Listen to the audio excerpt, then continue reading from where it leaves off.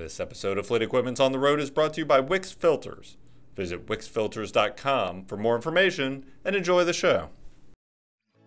Autonomous truck technology is not a fad. ZF, a supplier of driveline, chassis, and safety technology, showed off the next step in autonomous technology evolution with its innovation truck.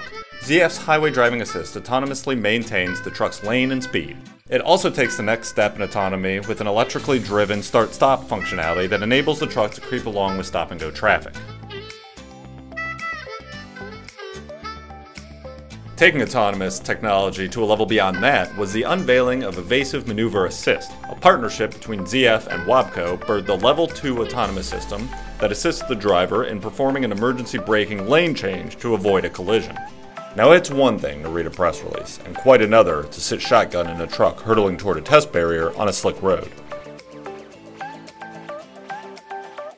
Stay tuned to find out what happens next.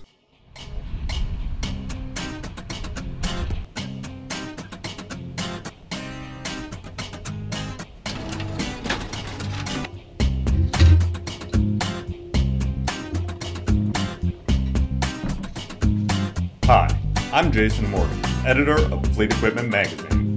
In today's fast-paced world, it's easy to get lost in the phone calls, emails, blogs, likes, tweets, and more. So I'm hitting the road to talk to the industry's best and brightest. This is Fleet Equipment's On the Road.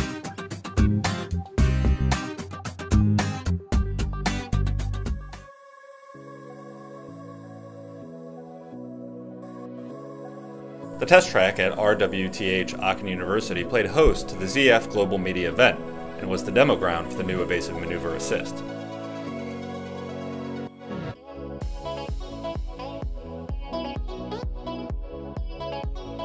For a better understanding of the technology and what lies ahead for the autonomous truck trend, I spoke with Dr. Gerhard Gumpoltsberger, ZF's Senior Manager, Testing Innovation Management.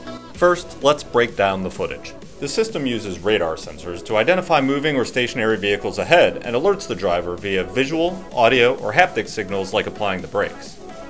If the driver thinks the system cannot avoid a rear-end collision by driver-initiated or autonomous braking alone, Evasive Maneuver Assist engages to help the driver safely steer around an obstructing vehicle and bring the truck and trailer to a complete and safe stop in the next lane.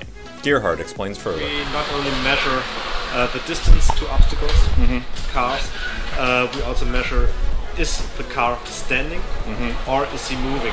If he's in our safe area, then we measure, okay, how long does it take then until collision?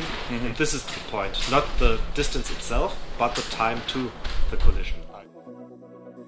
It's important to remember that the driver is still necessary. The driver is the one making sure the next lane is clear of any other traffic, and the one initiating the turn. If conditions for a rear-end collision exist and the driver starts the lane change, the truck completes the maneuver safely and precisely. ZF's CEO, Dr. Stefan Sommer, explained that if demand for this type of system exists within the heavy-duty truck marketplace, Evasive Maneuver Assist could be made available within 3 to 4 years. Evasive Maneuver Assist and Highway Driving Assist are two more pit stops on the road to autonomous truck reality. We saw the Highway Assist, yes. And now we see the Steer Assist. What do you think the next step is, and how long till this becomes a reality on roads? So the next step is not only driving on the highway, but also drive in rural areas, in urban areas, and then to learn all the situations that you get there. Are you at crossroads? What's happening when you have a very curvy road, and so on. And this is what we have to learn now. So we have to go step for step for step until the big target to get a totally autonomous vehicle. For even more knuckle-whitening videos and insightful stories, head over to feontheroad.com.